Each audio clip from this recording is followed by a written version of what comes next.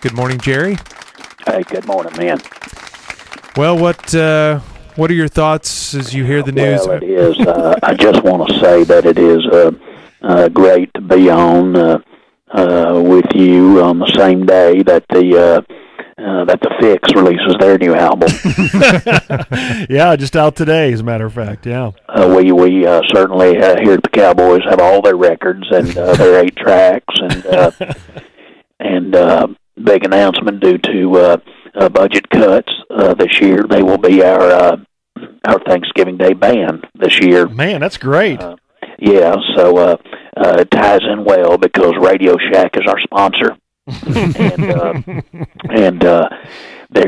Fix is gonna get out there and cause a lot of question marks over everyone's head. So Radio Shack's slogan is "You got questions, we got answers." So, Perfect. So what can you tell us about your reaction to Dez and his trouble? I want to talk about Dez and his troubles. I'm announcing right here on your airways that you have that I am suspending Dez Bryant from the Dallas Cowboys. Whoa. Wow. What, hold on a second. What's that, Stephen? What's that, Stephen? We got. Oh, what is this? Depth chart. Oh my God! I'm looking at our wide receiver depth chart here. Who is Salim Hakeem? Salim Hakeem. I thought he played for the Houston Rockets. I have a new announcement to make. Yes. Okay. On your airwaves right now that you have. I am not suspending Dez Bryant. Well, that was a quick about face. I'm reversing course, and Dez will not miss any games. And as you think about it, that is as it should be. That is as it should be, because I don't know that suspending him will do any good. It seems to me that keeping him on the field is the only way to keep him from having off-the-field problems. It's hard to argue that logic. So I'm going to pioneer something here and suspend him from off-the-field activities. Okay. All right. Well, you got to be frustrated by all this, though. It's just another incident.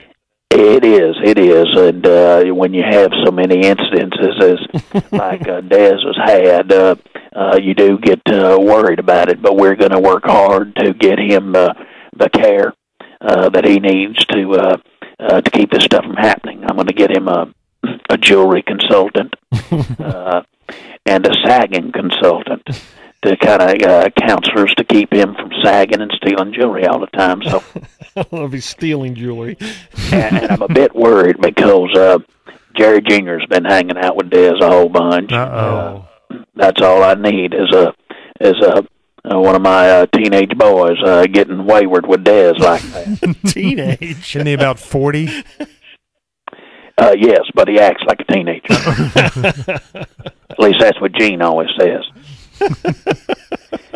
But I became this kind of an interesting story. I became aware of the Dez incident on Saturday night when Stephen called me on the red phone I keep on my bedside table.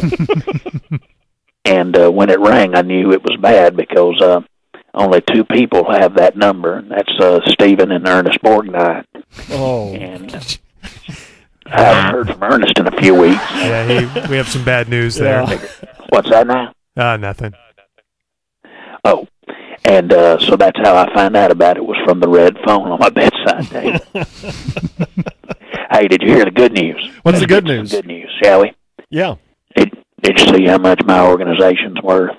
Yes. Yeah, $1.85 billion or something? $1.85 billion, and I'm smiling when I say that. You better believe it. Yeah, that's awesome. With that kind of wealth, I'm going to get a whole new face made out of toddler skin. Oh, my gosh. Toddler skin. Did I say that out loud? Yes. Yeah, I'm afraid you did. Poor toddler. And believe me, when they lower me into the subterranean crypt I have built up under that star, people going to say that I looked good. Well, good luck with Dez, and we hope that works out for you, whether you suspend him or not.